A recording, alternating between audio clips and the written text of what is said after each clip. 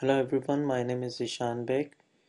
In this video, I will demonstrate how to use the custom authentication uh, in Oracle Apex application.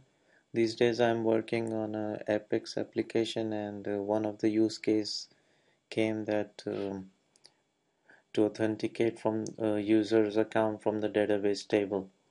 So how to achieve this? Let's see the basic requirement. First of all, we will create a table which contains a username and the passwords of all users. And see, I have entered two rows in this table. My users, called my users. One is Tom, the password is secret, and the big is Oracle. And for authentication with the Apex, it is required one database function which will return a Boolean value, and when we will pass a parameter of username and password, it will authenticate with the database and return a boolean true or false. If it's authenticated, you have to return true, if not, the either case. So what this function is actually doing, it's create or replace function. The name of the function, validate user from DB, taking two parameters and returning a boolean variable. Here I'm just selecting this any value from my users table with the username matching and the password matching. And this is Apex util set authentication result is actually Apex API which set the specific message in the background. We will see detail in later. And after, if this query runs successfully, the function will return true. If it's false, it will exception will occur, no data found. And Apex util API, we are passing parameter number 4 and the function will return false. So what these parameters are, basically these are predefined parameters. Here you can see the list, excuse me. 0 means that normal successful authentication. If you want to uh, check other criterias like lock expiration of the password, account locking, and the maximum login attempt, so you can pass the different error numbers to this procedure, and it will return the appropriate message for it. So for time saving, I have already created this in my database. Here we can see.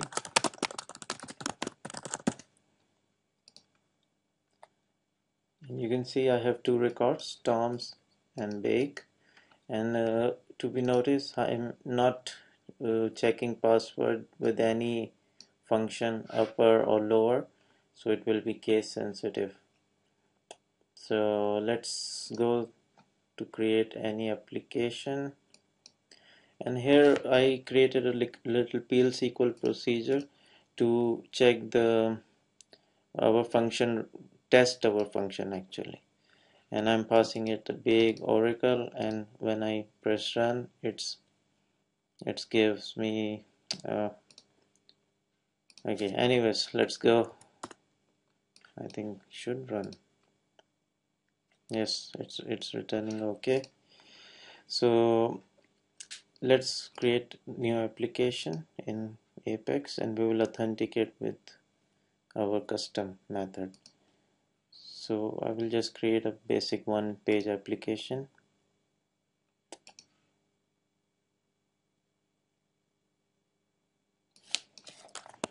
Custom app, I'm giving a name.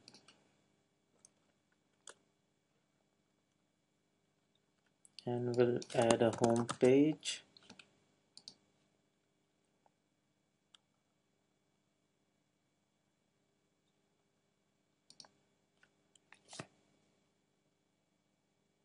One level of tabs, no share components.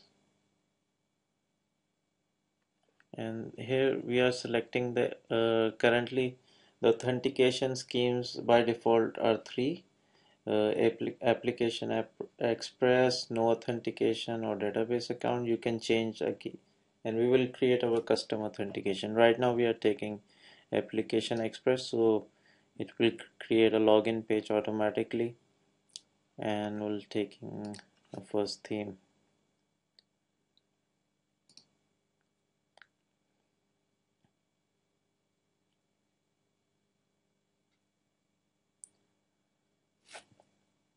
So our custom app is ready with one home page and a login page automatically.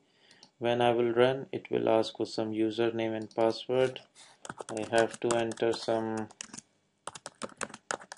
I hope I have created this demo in application.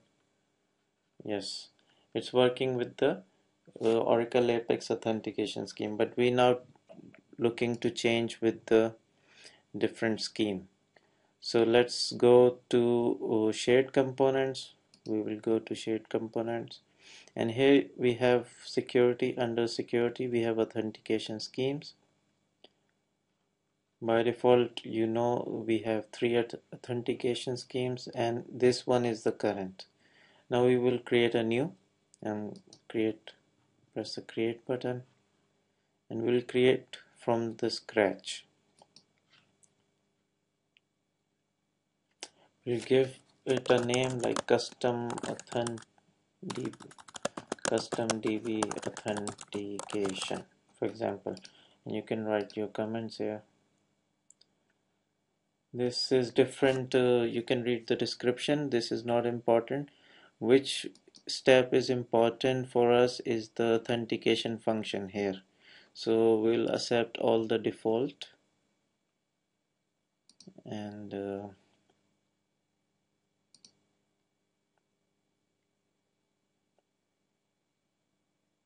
there you go.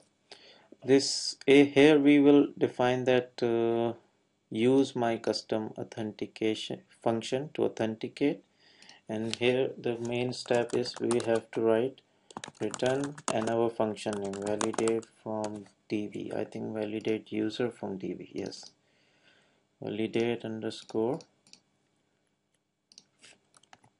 user from DB. You can see information from here also, that how you should make a procedure which return boolean variable or something.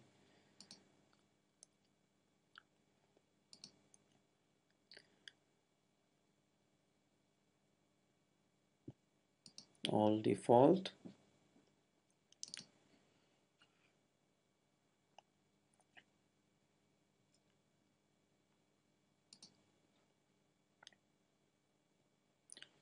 Now this custom authentication is created, and but we have to set to our application. So we'll go to this change current option tab, and we'll select the current authentication to as custom DB authentication,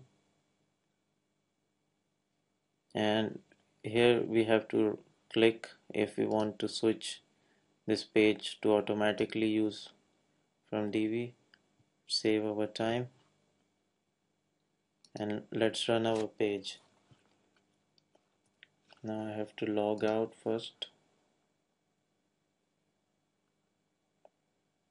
Now if I run the demo, it will give me the error because you can see invalid login credentials, and if I use my other from the database table, I will move back to this home page with my DB user, and that's very simple.